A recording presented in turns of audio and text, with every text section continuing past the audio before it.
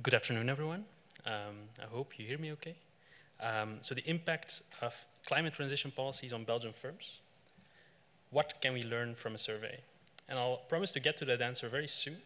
But first, I'd like to thank the organizers for including us in this unique setup. The colloquium is quite different from other papers I worked on. So in academia, deadlines are often imaginary. You can push them. But here you have 1 year to really deliver something concrete. And it was very refreshing, to say the least. It was fun. So I'd like to thank the entire generation of 2024. It was very nice during the intermittent meetings to get feedback. And a special thanks to Antoine, who agreed to be our discussant. So he's a real expert in the field. In fact, he's the most cited author in our paper. So believe him when he says something, especially if it's praise, but also if it's critique. We also got a lot of help from experts in the field, in the bank. A lot of people who are here today. So this is not our work alone. But at the same time, you know that what I'm going to say does not necessarily reflect the views of the bank. So the usual disclaimers apply. And of course, the jokes, the bad jokes that I'm going to tell, those are mine alone. So they don't necessarily reflect the humor of my co-authors. So voilà. Before we start, I'm going to try to keep things light, because it's Friday afternoon, it's almost weekend. So before we start, a small thought exercise. I'm going to ask you to write down or keep in your head the expectation, or your expectation for the carbon price in the EU ETS by 2030. So the price of emission allowances, so the cost of per ton of CO2 produced. So keep that in mind, keep that aside. Can be anything. And to get our baselines correct or aligned, when we launched the survey, it was about at 65 euros per ton CO2. So take your time, and then we'll start. So let's start with a familiar site. So you may have walked past this mural before. It's in the heart of the European district. So on the left, we see students protesting. So people raising their voices, calling for urgent action to reduce carbon emissions and to protect our planet. And on the right, we see businesses, in this case farmers, who are protesting in those very same streets, but for another reason. So they're protesting, or they're raising concerns that the policies being adopted are unfair, burdensome, and they are afraid about their livelihoods. So two valid concerns, and they highlight the challenges that Europe must face, and they illustrate the frictions of reconciling the environmental policy with the economic realities of certain sectors. Sorry, my glasses are a bit broken. I have a young kid of 9 months, and well, yeah, okay, you know what happened. So our paper in a nutshell. So our objective is to analyze or to explore how Belgian firms are preparing and responding to current and planned climate policies. So as they approach this 2030 milestone within the European Green Deal. So let's clarify some things from the start. We're not going to ask whether the climate transition is bad for firms. That's a very difficult question, and there's no easy answer. But we're going to ask another question. These protests we're seeing aren't just about resistance. They're concerns about what the future might hold, and their response to uncertainty. So they're asking what's going to happen, how will this affect us? So they're rooted in expectations, these protests. Sometimes diverse, sometimes contradictory, but it's those expectations that will shape how firms or individual firms will react to policies. That's what we're going to try to capture. So again, a very difficult question, and the available data to answer this question is well, it's not there. It's very scarce, especially in the Belgian context. And existing academic research relies heavily on past data, the data that is available, so it reflects the past. And these studies can provide some insight, but they fall short in predicting what might happen if there is a future tightening of climate policies.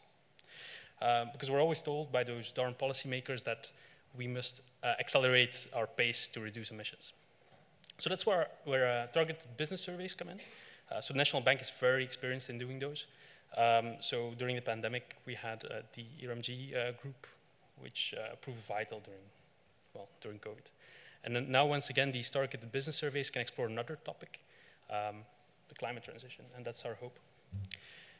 So again, we relied on the same network, and it works, okay. So we relied on the same network of employer federations who might be here today, so thank you guys.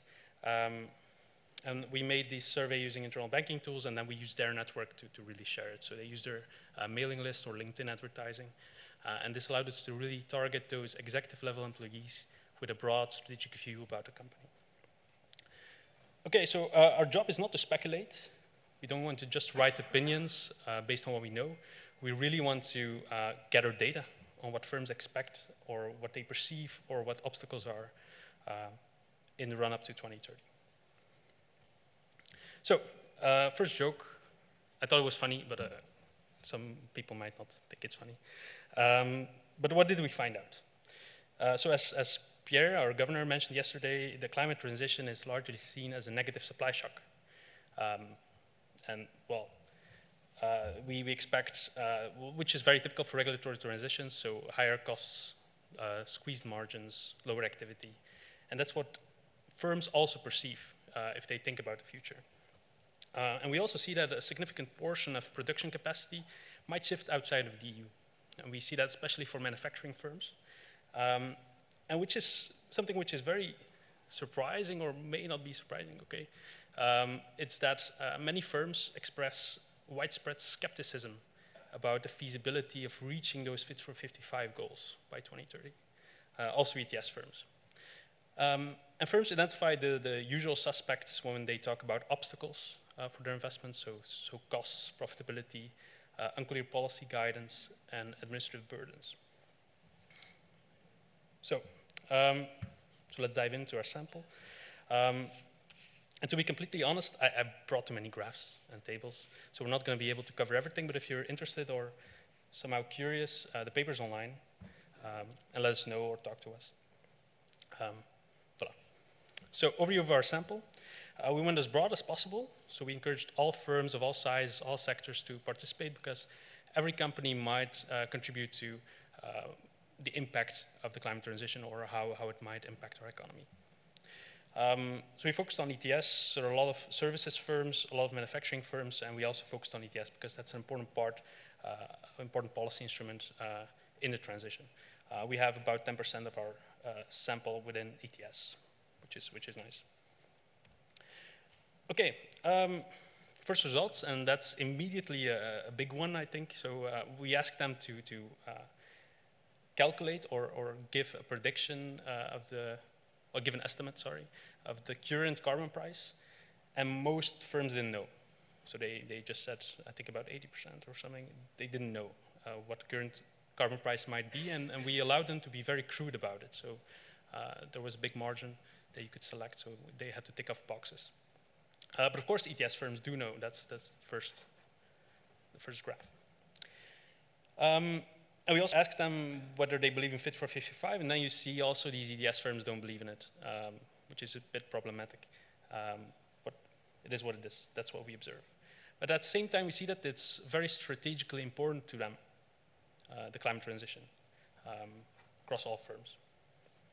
Okay, we also asked them what obstacles do the companies face when they make climate-related decisions. And the top three, it's costly or unprofitable, no clear policies, administrative burdens. So these are very common when we talk about transitions.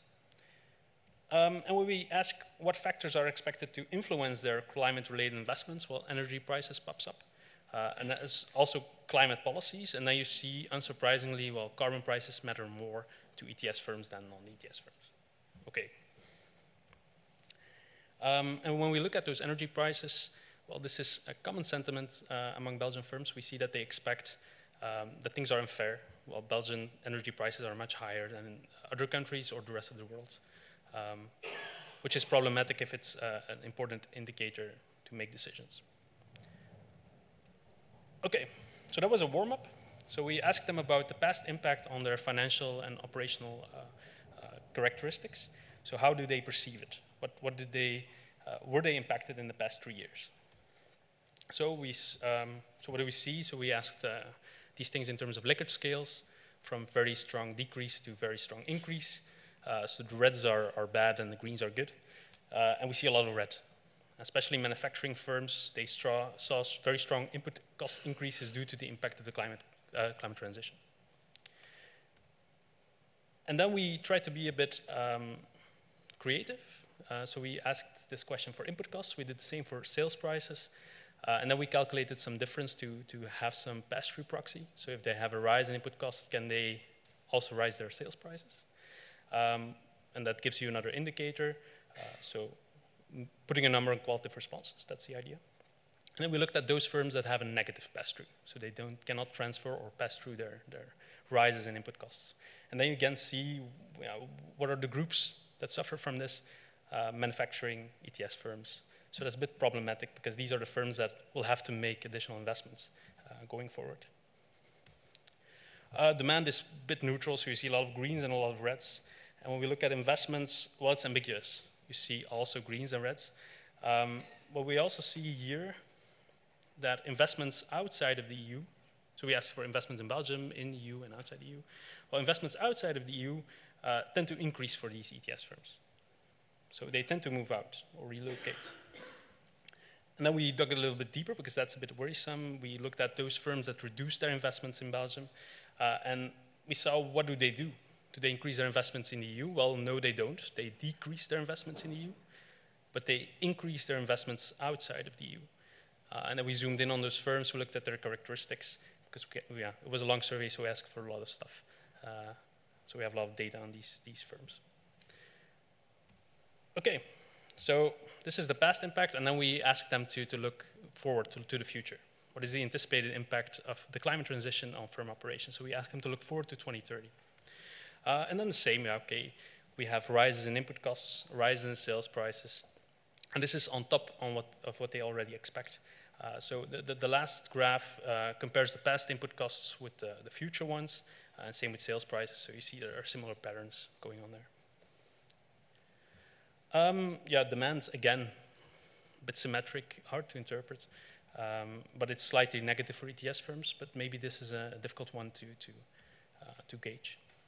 When we looked at investment, when we look at it, well, it's neutral for the average respondent. That's this black thing, so it's slightly negative, but it's okay. But when we look at the different sectors, it's especially bad for agriculture. That's a small group in our sample, but it's also very negative for manufacturing, which is a problem because this is the most productive industry we have. So, yeah, worrisome.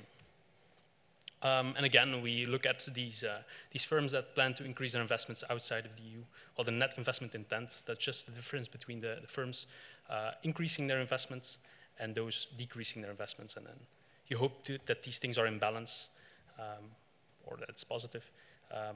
And you see that, well, especially ETS firms tend to increase their investments outside of the EU. So voila.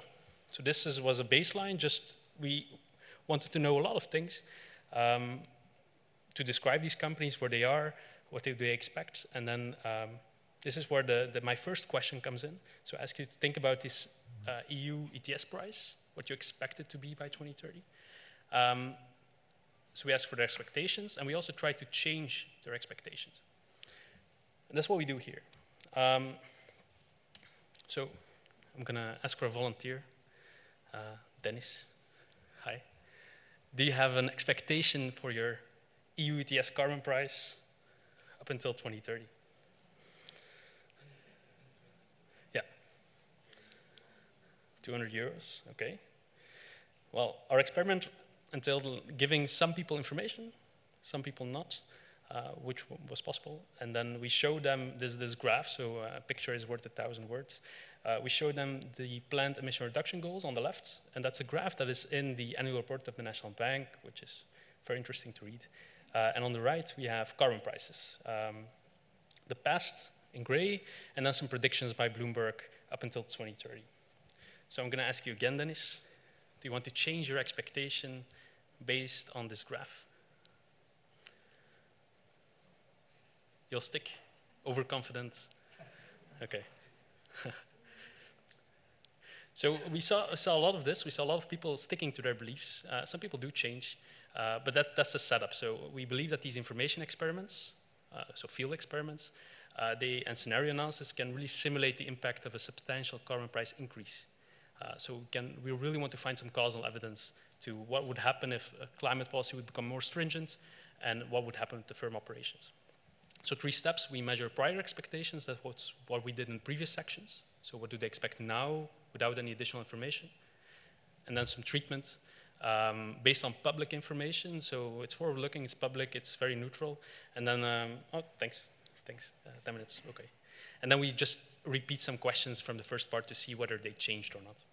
And then we have some bonus round to see what would happen, so what if question, what would happen if this price would be 250 euros, and then it was a long survey, so we asked for a lot of stuff. So what do we see? So Dennis doesn't change his expectation. Some people do. So on average, when you look at the treatment group, carbon prices, first row, well, people, when we compare the prior and the posterior expectation, people do have an upward revision, both in the median and the mean, while the control doesn't change that much.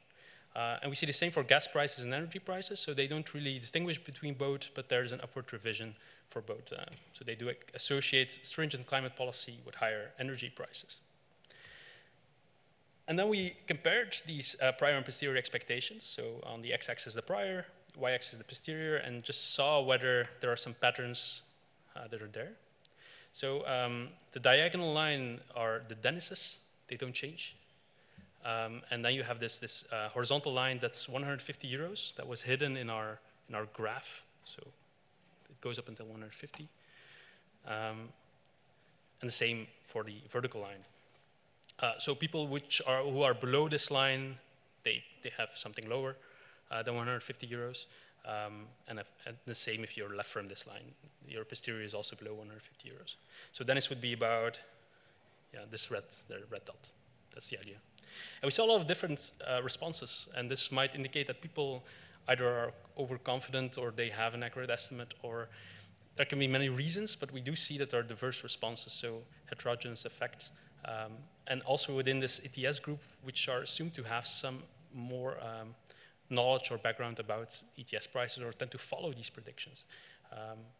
So a lot going on. And then we looked at these differences and we interpreted them as carbon price shocks. So it's exogenous variation that we introduced because it's an experiment. And we compared them to the scenario shocks. So these are differences in expectations. So if it's a €0, well, your prior is equal to your posterior, like you, Dennis. And the gray lines are the scenarios. So we asked whether what they would do if the price was 250 euros. So what do we see? A lot of people tend to say 0. They disregard the information. But there's some, I think about 30% in the experiment had an upward revision. And of course, in the scenario, it's a what-if question. They do tend to have higher shocks. So there's a difference of 100 euros, so they don't think or they don't consider 250 euros as very plausible in their strategic planning. I think you can conclude that. Okay, so let's look at the scenario that's a bit cleaner. We did the same with the information experiment, and then we just saw whether it confirms our results. If we look at that, we see that we just looked at the people who had a non-zero carbon price shock, and we looked at input costs, sales prices, demand, and investments. And again, all the bad patterns are there. So you have a rise in input costs, a rise in sales prices, a decrease in demand, a decrease in investments in Belgium, and a decrease in investments in the EU. Whereas investments out of the EU is a bit symmetric, so that's a bit difficult to interpret. So not great. So we tried to confirm that result with regressions, where we made dummy groups for the carbon price shocks. So if you have a positive dummy, well, you have a positive carbon price shock, same with 0 and negative. You see that this group who have an upward revision in carbon price expectations, they tend to have, well, all the bad things, rise in input costs, rise in sales prices, and so on. And we tried to control for the size of the shock. So if you have a higher shock, do you move farther on the Likert scale? Well, it's not statistically significant, so it's hard to interpret. And we also looked at priors. So if you have a high prior in input costs, you have limited room to wiggle. So if you're already at high increase, yeah, okay, you don't have much space to the right. So we had all these characteristics about these firms, what the sector is, what their prior expectations were, what the past expectations were, and then we tried to look for patterns. And we do find some different different stuff, which might be interesting or expected. So for example, if we look at construction, well, on top of the baseline regression, they find an increase in input costs. Whereas manufacturing, they have an increase in sales prices, decrease in investments in the EU, and a rise in investments outside of the EU. So that's not great. And then we tried to confirm those results using the experiment, where we had a more implicit shock, and that's more or less in the same line, which is great. How much time do I still have? Okay, right on time then. So what did we learn from this survey? So we provide a snapshot of how firms are preparing for the 2030 milestone, a couple of years before it. And firms perceived the climate transition to be a classical negative supply shock. And we also found that this portion of production capacity might move outside of the EU, especially manufacturing, very problematic, not great. And then we had this causal evidence, this experiment that carbon price increases could exacerbate these effects. And these things are planned, so they're expected or they're in the public domain, so not great. Whereas everyone thinks that everything is strategically important, they're very unfamiliar with what is happening, what carbon prices are, what the goals are, or they don't believe in them. And again, usual suspects for the key barriers: high costs, reduced profitability, unclear policy guidance, and administrative burdens. So this all fits in with the competitiveness of the EU going forward. And I would like to conclude with, don't be like these people in this cartoon. Don't try to wait for something magical to happen. You have to be a bit proactive. So I'm going to end on that message. I think that's a good way to end. Thank you.